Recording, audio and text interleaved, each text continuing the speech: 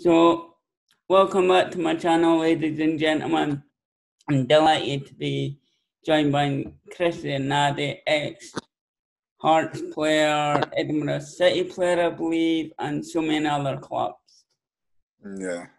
So, since it's Black Lives History Month, how has it impacted on your life and footballing career of being, obviously, Black? Well, being Black is is Black Lives Matter actually? It was for me something wrong, because Black Lives Matter is like telling people then my life matter. I don't need to tell people. I don't need the approval Yeah. of anybody telling my life matter. My life matter. I don't need to tell you that it matter. You know what I'm saying?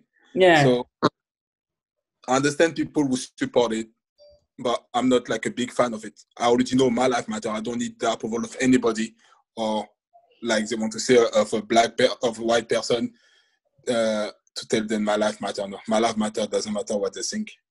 So I don't need to tell you.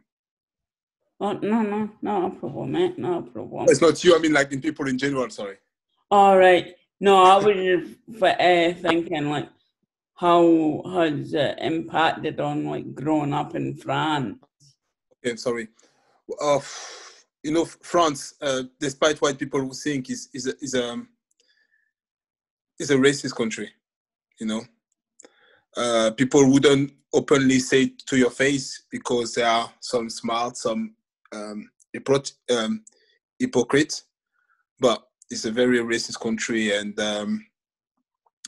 if you want to make it, you need to be sometimes, unfortunately, 2 or 3 times or even 4 times better than the white boy. And that make very, very difficult.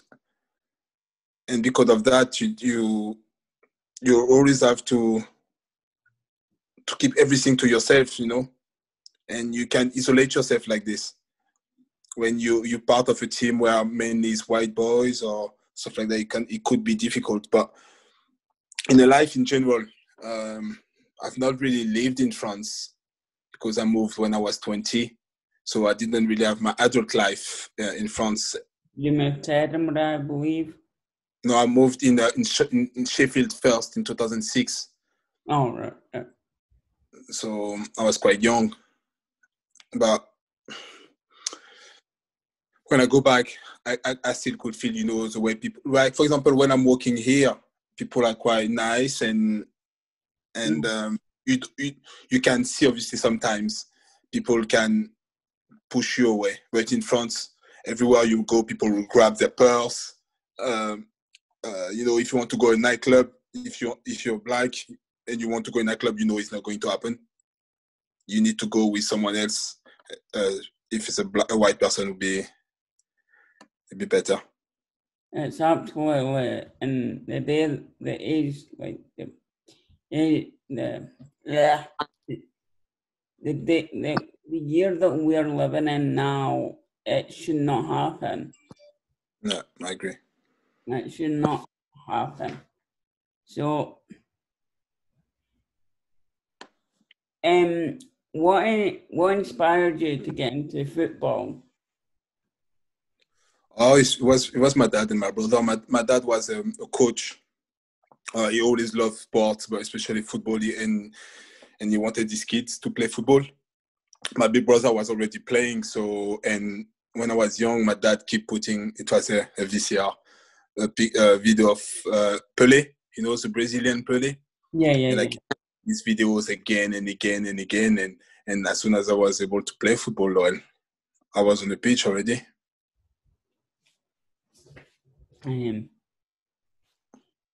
Best goal you've ever scored? Well, best goal, well, there's 2 things. The best goal, I think, was against Arsenal. Well, 1-0 was the first time Sheffield beat Arsenal. and it was a really strong Arsenal team. So that was it was my best goal. But the most important goal for me was my first goal in professional after 5 games when my dad came to watch me play. It was my first start. And I was only 18 or 17. And I scored. It was my first goal. My dad, it was because it was a really hard year for me. My dad wasn't in the stand and been told that he was crying. That was the most important goal for me, probably. Wow.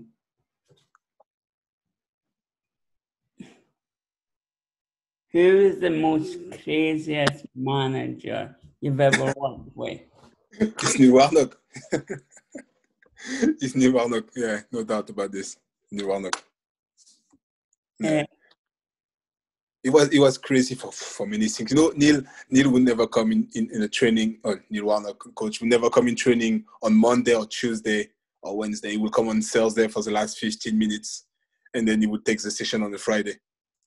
You would play games after the games. On the way back, you could stop the bus and buy pizza for everybody. It was honestly, it was like a dad for me, because when I moved into England, I couldn't speak English and he couldn't speak French, but he would try to talk to me, whatever, like try to talk to me, took me under his wing, invite me for dinner and stuff. So he's an amazing man, and really crazy. In the dressing room, he would be like always like, I couldn't understand, but he was always screaming, like to say something good or to say something bad. He was screaming, and that was funny. I couldn't understand none of it, but I was laughing. Oh well, it's all part of the fun, I'm presuming. Yeah. Funniest joker throughout your playing career? Cal Wilkie, I play with him in Annan. He just liked to joke all the time. You know, he's not funny, but he liked to joke all the time. He never stopped. The only time he stopped is when you start a game, and as soon as the game is finished, he's back to himself. That's the only time. Sorry. No, it's fine. It's fine. That's it. All right. I believe that you played with Rudy Scatchell at Hearts. I didn't really play with him because when I arrived, I think he was injured, and then he went to Marseille, I think, or maybe not. I don't know where he went, but no, I think maybe a couple training sessions. That's it. What was he like? What was his character like?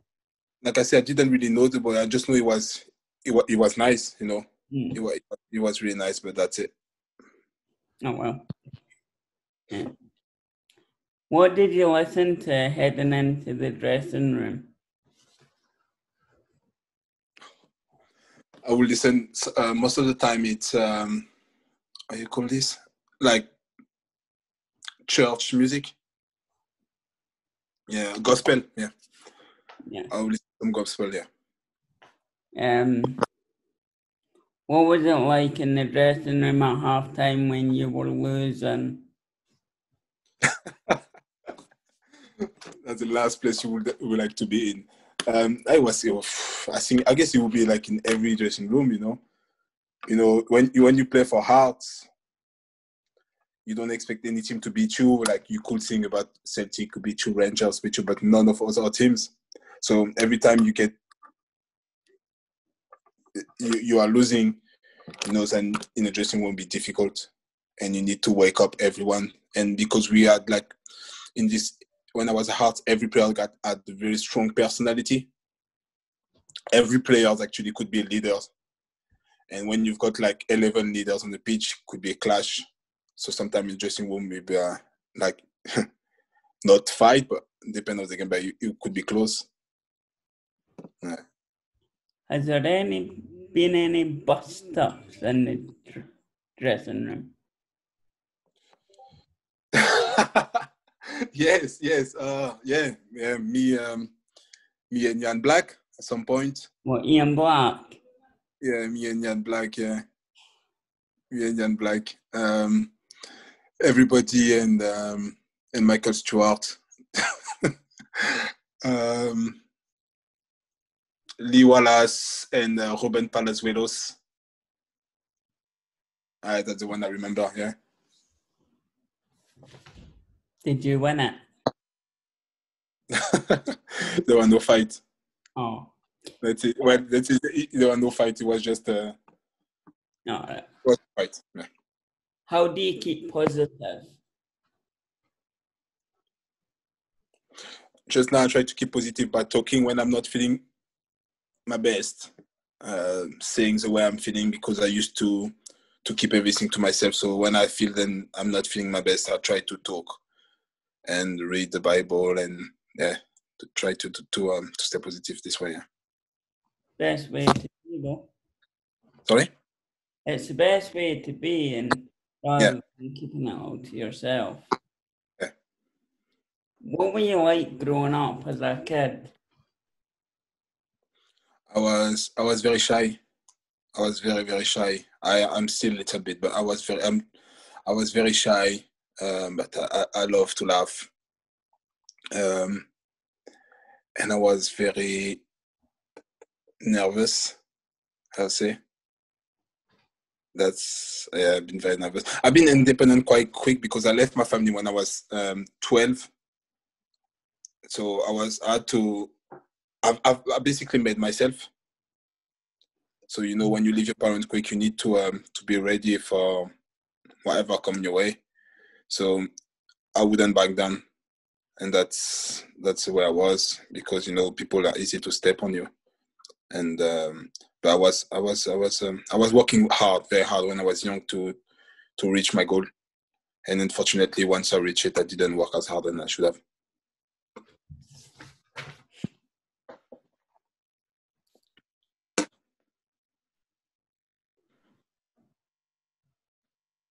Best team you've played for?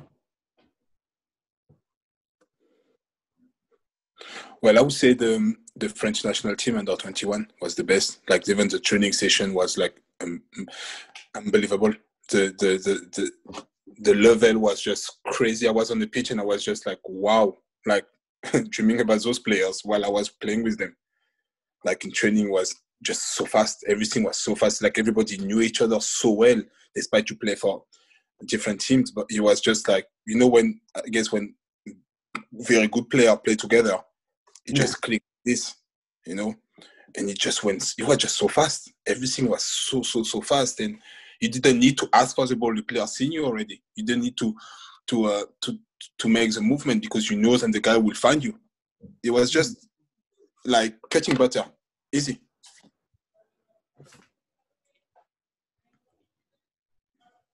Who was your footballing? Who's your footballing heroes? Pelé. Winning won the World Cup when he was only 17, and he didn't just win the World Cup. He was the one who win it. He was like 17, but it was just the star. He was the star. He was, without him, I don't think the Brazil would have won the World Cup. And then what he's done after that, it was just unbelievable for such a young age, and especially where I came from. So, yeah, it's this kind of person you can just look up to them. Yeah. Best team talk you've heard? Excuse me, the best team what? Best team talk you've heard? Best team talk I've heard. There's no best team talk. I think, a manager should come at the beginning of the game and say, guys, coach can't really teach a professional how to play football, because if you manage to get professional, you already know. The coach can just correct you, and just you need to adapt to the system he wants to play.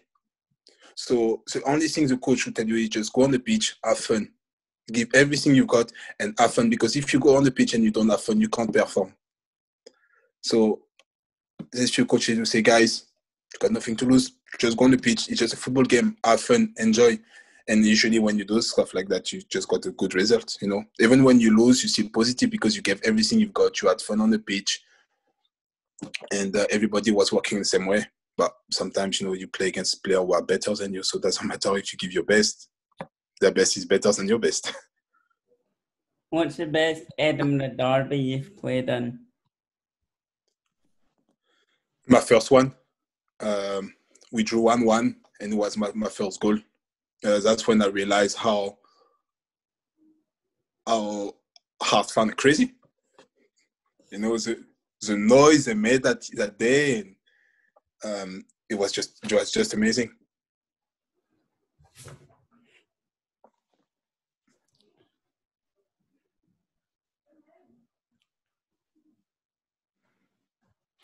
Loudest player you've met?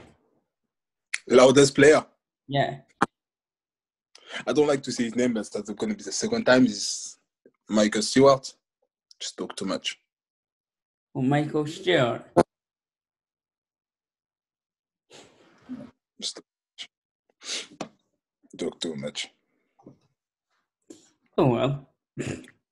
Don't really want to develop my answer, but yeah, talk too much. Who's the best player you've played with and against? The best player will be Blaise Matuidi. He was so young, but you could see that he will achieve a lot. And the best player I played against will be Ronaldo, Cristiano Ronaldo. It was good. But you know, I play against now I think I play against Drogba as well, and Drogba was just unplayable. You know, it's like someone I spoke with I forgot his name. He used to play for Everton, centre back, Sylvain Distin. And because obviously I'm not a defender, and he said, you know, when you play against Didier Drogba and the ball come and he puts his hand on your chest just to hold the ball, you feel like there's 50 people holding you and you can't move. Just to show how strong he was. And Distin wasn't a kid. He was like probably 6'3", 6'4", strong, like very, very strong. But he said when Drogba put his hand on him, he can't move. He's too strong. And well, so Cristiano Ronaldo, Didier Drogba, yeah, was up there. Who's the toughest opponent? There's few. I played against Carvalho. Carvalho was one of the best. Not the fastest, but so smart. Vidic as well. Vidic was just so strong. And you know, when you play, sometimes you try to make the striker the defender forget about you. But it's like when you play against Vidic, it's like he don't care about the game. He just care about you. He don't care about what's happening up there. He's just focused on you. So you can't make him forget about you because all he think about is you. And that makes it very, very difficult to play against. Do you have any nicknames? Nah. No. No. People call me Nads. When I was in Nads. When I was in Sheffield, they used to call me Limo. Because nade, so lemonade. That was stupid.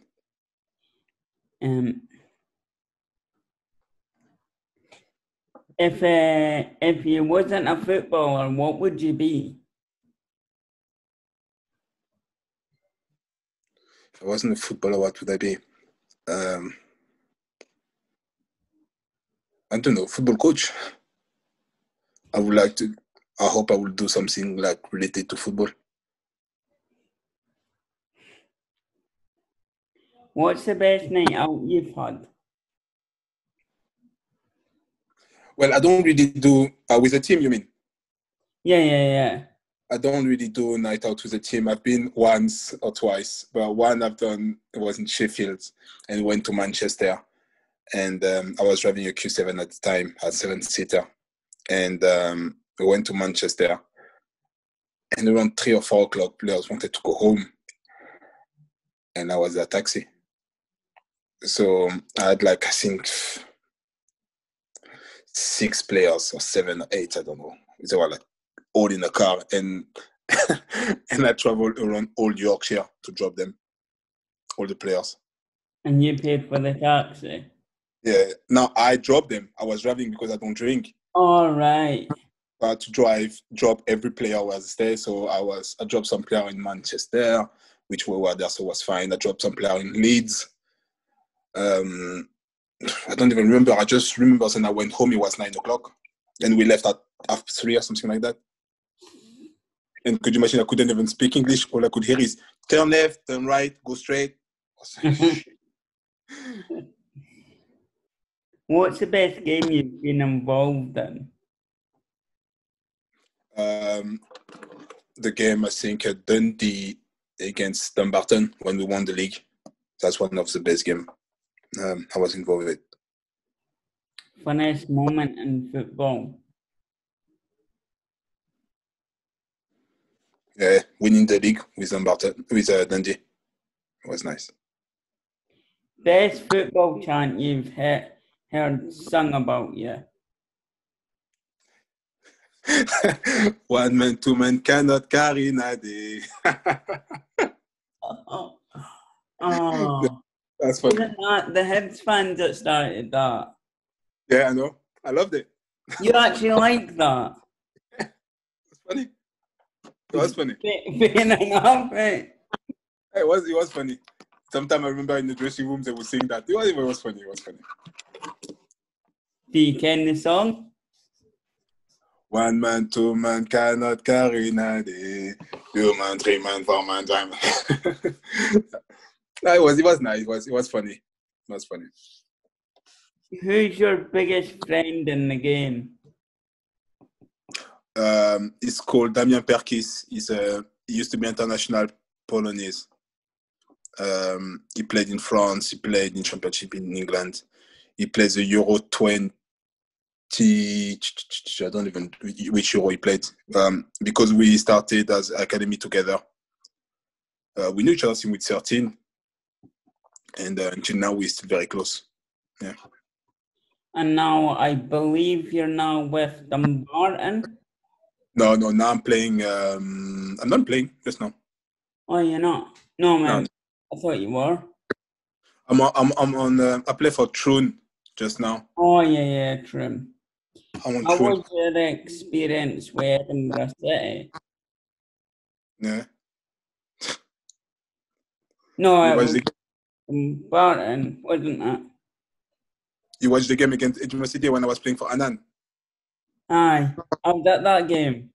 Yeah, we lost every game in Edinburgh. Yeah. So how did you find, like what's the best Hibs Hearts derby you've played in? The best Hearts derby I played? Like the best derby, like between Hibs and Hearts? Yeah, like I said before, the one where we drew 1-1. Is Was there one. any others? No, I think this one was very special to me. It was my first derby, and I didn't think at the time I could understand I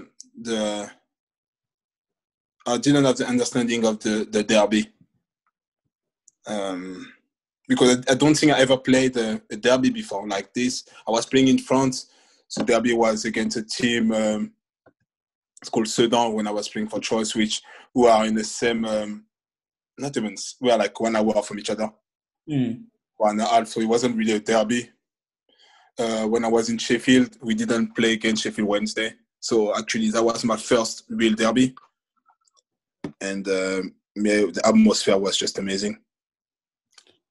How did you cope with getting the stickle for the Hibs fans?